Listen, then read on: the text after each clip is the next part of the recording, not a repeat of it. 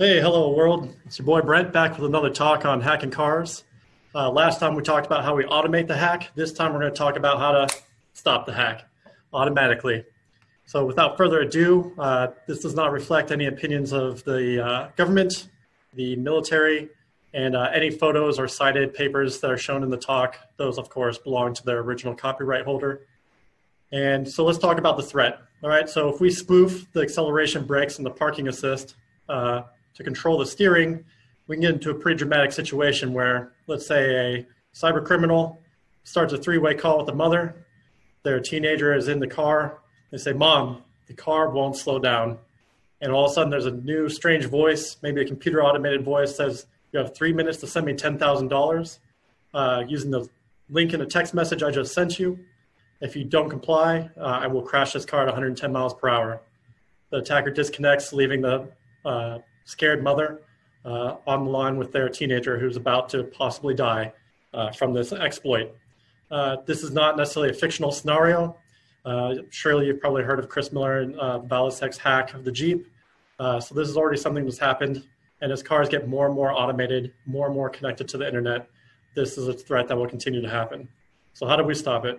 Let's use offense. Offense is the best defense. We can specifically do bit smashing to stop the attacker in their tracks. What it turns out is actually, if you look at it, these control protocols that are in cars, while they may seem super insecure, with a very small and inexpensive change, we can achieve almost perfect security. And I'll get into that. Understand it's a very bold claim to make, but it's pretty surprising how elegant and well this defense method would work. So stop your denial of service, which is typically thought to be unstoppable. In these control network situations, it'll stop spoofing. And this will work for a lot of the control networks that are multicast, which means one sender sends a message and nearly all or all of the other devices on the network will receive that message. And the ones that it's not intended for will simply ignore it while it's on the wire. One other nice benefit of this, particularly for cars, is you no longer need an intrusion detection. It works out that the way that this defense is implemented, you achieve effectively perfect intrusion detection without any sort of complicated machine learning or AI. It just works. All right, so what is bit smashing? First of all, let's say Agent C on the network wants to send a payload of hex A, and they're the fraud. They're the attacker trying to send some malicious data on the network. Now they're sharing a physical wire with all of the other nodes in the vehicle or in the multicast control network. So B is our valiant hero who wants to stop this attack. So B wants to stop C in their tracks. What B will do is, while the voltage is still going up and down on the wire, as C tries to transmit their message, B in real time can stop that transmission while it's in progress by putting extra voltage on the wire that C is not expecting. And what this will do is essentially smash the logic that C is trying to send, and B will take over the communication on the bus. C will stop talking, and then the attack is stopped. So as you can see here on the left, C is sending 0, 1, 0, 1, 0. And by B sending that extra logical 1, that extra amount of voltage at a certain time segment, they effectively stop C in their tracks. So that's bit smashing. Now, I'm not the chef here, okay? Last time we talked, the previous talk called Reverse Engineering, 17 Cars in Under 10 Minutes. In that, I was a chef and your waiter. In here, I'm not the chef. I did not come up with this solution, and it's actually pretty well documented. In particular, this article you see in the green on the top right, that 2017 academic proof of concept, which was in the IEEE Vehicle magazine. I encourage you to grab a copy if you get a chance. Check it out. It's a very clear explanation of how the process works beyond what I'm talking about here. And then also they show you the hardware they use to actually implement this proof of concept. That way you can try this out yourself and tinker around without having to burn any sort of custom hardware. One part of this security that is not perfect is we're not getting confidentiality. Okay, this is still a control network. We're still basically talking in an open room where each person is a member of that room. And when they project their voice, no matter how loud you want to talk, you're not going to stop the fact that that other person is talking. Everyone else will still hear them. So you're not going to get confidentiality in an open room talking to other folks. But what we do get is integrity and availability. So integrity, am I sure who sent this message is the person I think it is? And then, is this the message that they originally intended to send me? It hasn't been modified. There's no man-in-the-middle business going on. And then for availability, that's your denial of service. Can I talk on the network when I want to talk on it? And is it behaving how it's designed? All right, so give a little bit more context. We are not talking about general use networks. And here, I mean like the internet, Wi-Fi, anything where you can add or remove endpoints and adjust the structure and the number of participants in the network dynamically, and you don't need to make any adjustments, it just naturally works out. That's not what we're talking about here. We actually gain a lot of benefit by not having this, because here in the general use network, there's no way of necessarily knowing how many participants are on the network. So when you see new data go on the network, it's unclear whether they are a legitimate user and member of the network or not.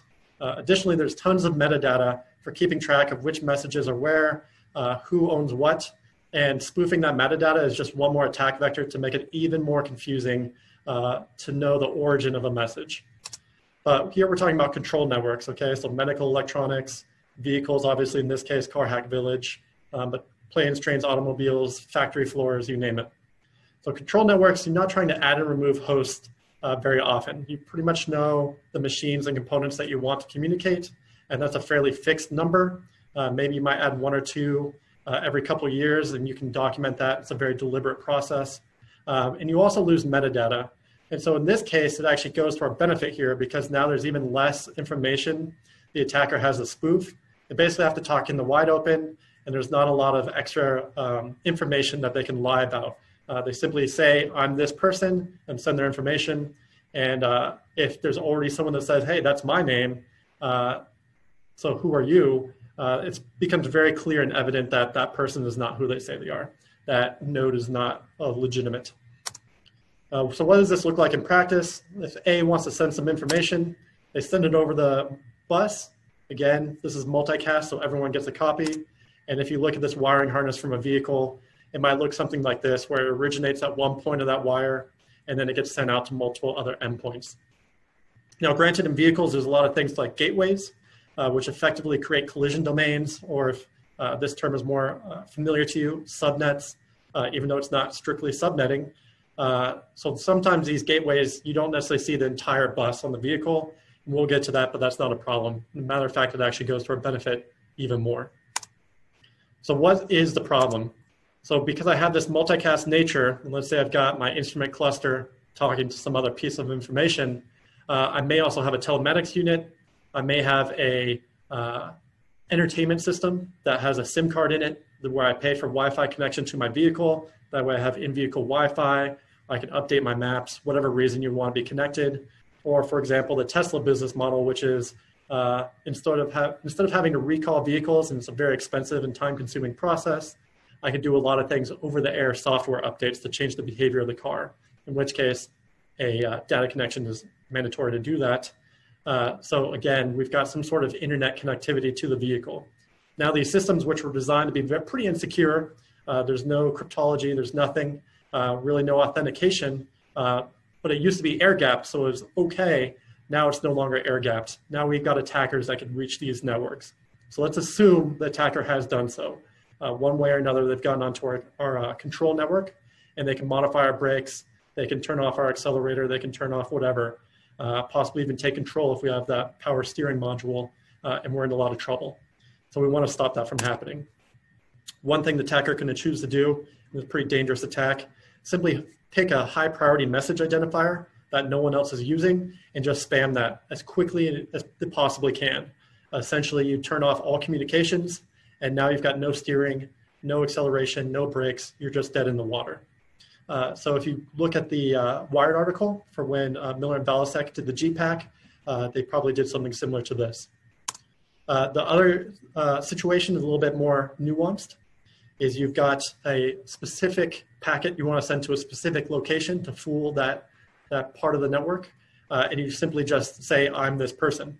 And right now, the way it goes, even if B can see this happening, module B here, there's really nothing they can do about it. They just have to grin and bear it, that someone else is using their ID that they know should not be used by anyone else, and the attack simply happens. B can try to send messages all they want, but now you just get into basically DOSing the network all over again when you get into a fight of the legitimate B versus the attacker acting like they're B.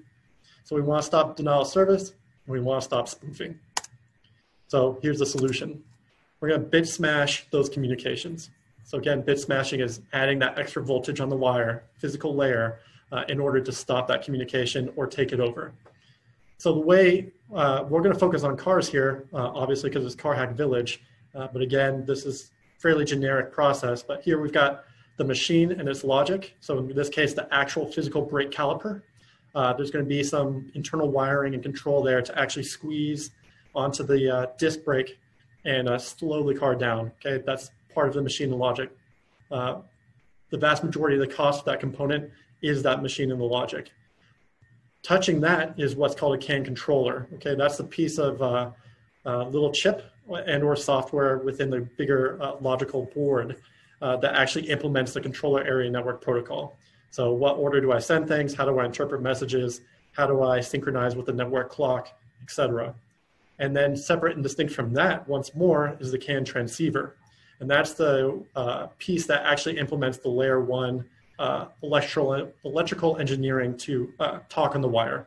Okay, so how do I actually make a waveform and create voltage on the wire to communicate? So in either case, I can leave alone all the design that I'm doing for my main machine, and I could just modify that commercial off-the-shelf product, that CAN controller or the CAN transceiver or both. If I modified one of those to implement bit smashing, then the manufacturer really doesn't have to care. They could just buy that product off the shelf, attach it to their existing product. There's really nothing else that they have to do, and you get the security. So it's extremely low cost.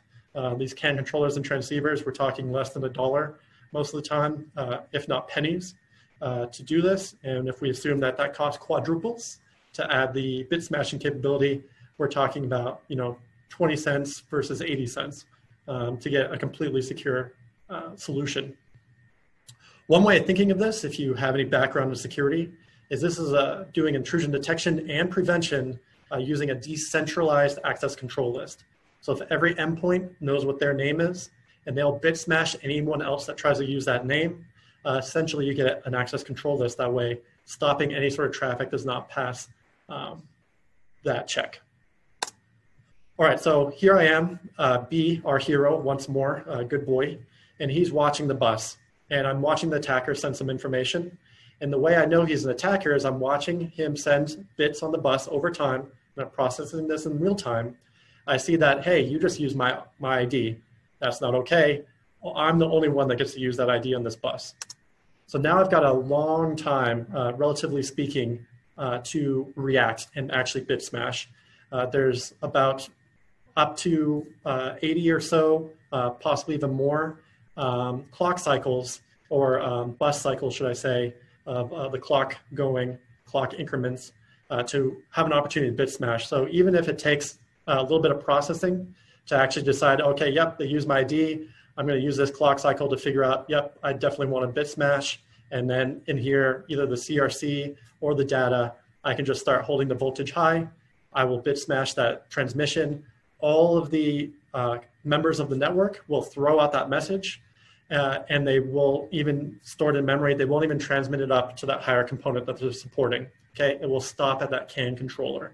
So one time I just want to emphasize, if we're trying to say spoof or attack that brake, the brake won't even realize an attack is happening because it will stop at that controller chip or logic, and it won't even make it to the part of the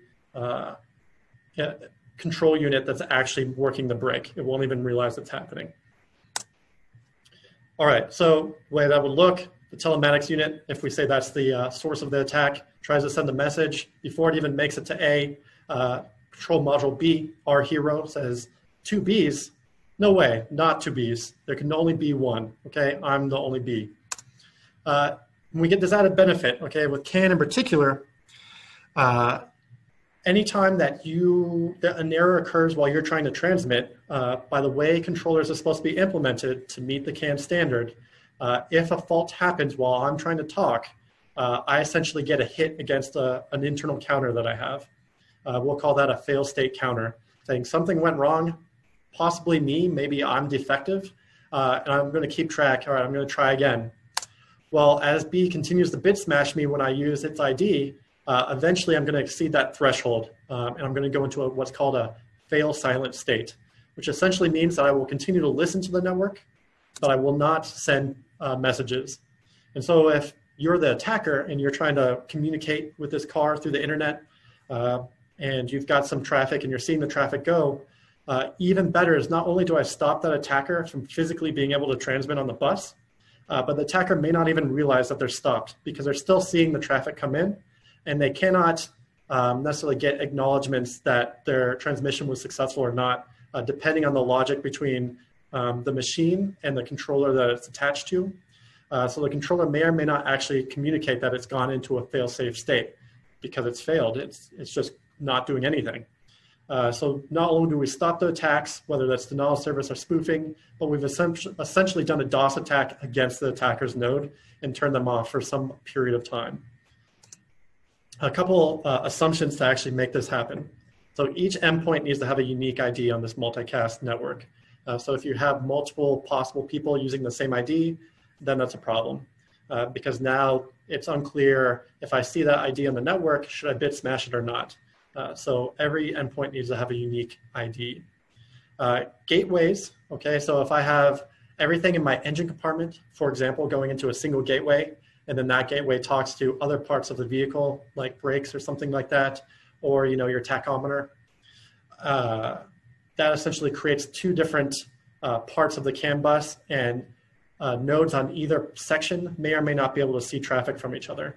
So now you've got back into the same situation. Well, if this node over on this section of the network is supposed to bit smash these IDs being generated on another section, but the gateway isn't forwarding that, it's not being a transparent, basically a bus instead of a switch, then how do I stop that? Well, you just reverse the logic. So if endpoint logic is, I'm going to allow all traffic except my ID. If I see my ID, I'm going to bit smash it. You flip-flop that logic for gateways. I'm only going to allow this set of IDs, and I'm going to bit smash anything that doesn't make sense. And that access control list, if you want to call it that, can be specific for each section of the network that it's physically connected to. What that allows you to do is, going back to the denial of service attack example, with CAN, I could just pick the highest priority arbitration ID possible according to the protocol. And more than likely, there's not going to be a device on the network that's using that ARB ID. So if the gateways weren't implementing this, then they would just be able to DOS the network.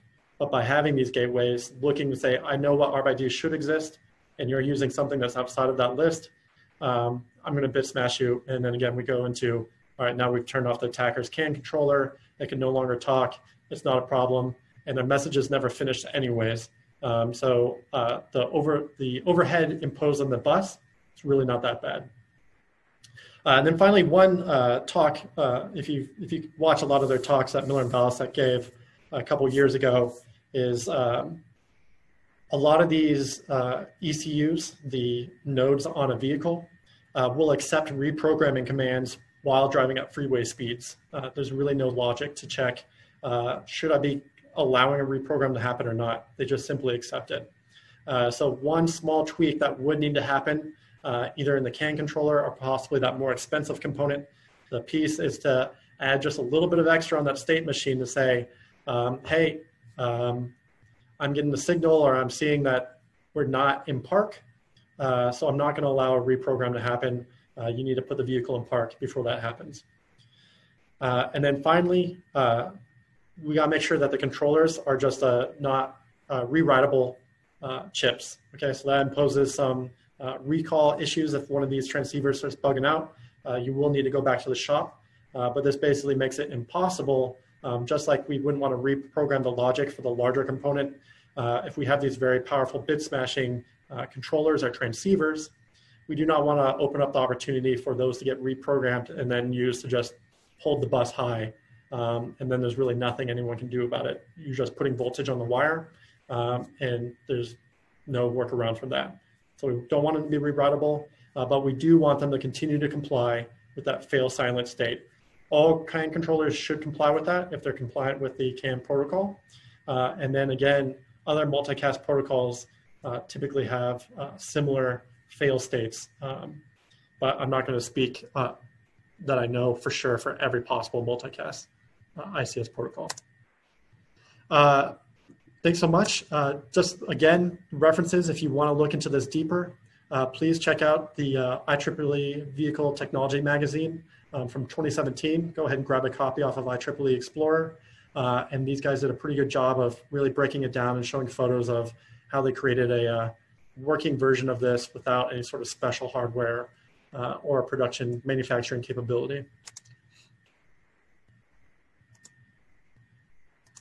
All right, with that, I'll open up to questions. Thank you.